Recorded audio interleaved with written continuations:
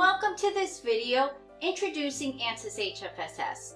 And HFSS stands for High Frequency Structure Simulator. And it is one of the simulation tools that are inside of the Ansys Electronics Desktop. AEDT for short. HFSS provides an electromagnetic solution based on your model geometry. It allows you to see and visualize many different results. Not limited to, but includes as parameters, electric and magnetic field plots. And one of its primary examples are waveguides. And waveguides have been around for almost a century. And they come in many different shapes and sizes and construction. Functionally, they're all in line to its fundamental use, which is a means to transport or guide energy from one point to another point efficiently. It's a transmission line. And the transmission line, that cross-section can be rectangular or circular, or any shape for that matter. And that's why we need an electromagnetic simulation tool. And today, waveguides and its components are an integral part of any application.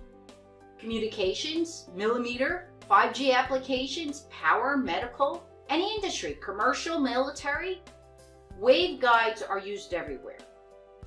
And waveguides have suggested frequency range of operation based on their physical dimensions.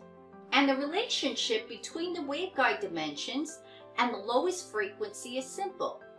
If W is the larger of the rectangular cross-sectional area, then the longest wavelength that can propagate is lambda equals 2W. And the lowest frequency is the frequency over C over lambda, or 2W. So let's design a rectangular waveguide using HFSS in the Ansys Electronics Desktop student version for a 5G millimeter waveband, the WR15. It's in the V band, and we look at some of its characteristics. And W is used in a naming convention of the rectangular waveguide, WR, rectangular waveguide, followed by W in mils divided by 10. That's a standard naming dimension. Open up that student version, insert an HFSS 3D design by checking on the Projects tab and selecting Insert HFSS Design. By default, HFSS's length unit is in millimeters, and so we need to change it from millimeters to mils. Click on the Units tab and let's select mils in the unit type and click OK. So now let's go ahead and design a WR15 waveguide cavity as per the Electronic Industry Alliance, the EIA standards, which covers the V band. The inside dimensions of the waveguide cavity in mils are 148 by 74. On the tab named Draw, select Draw Box command. Select the box vertices as shown, first in the XY plane, then in the Z plane.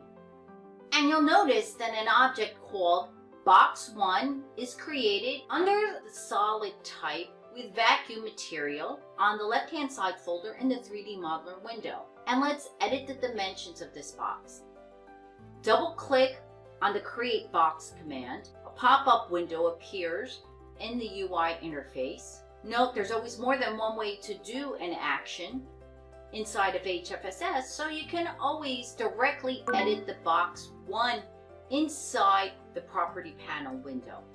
And by default, that is on the bottom left. And you use these finite dimensions for the waveguide, for the WR15. Click on OK to accept the changes for the dimensions. And also remember, we can use the keyboard shortcut keys like Control-D to fit all the contents in the modeler window view. We could view the AEDT UI introduction for a list of the common shortcut keys. Let's modify the box attributes.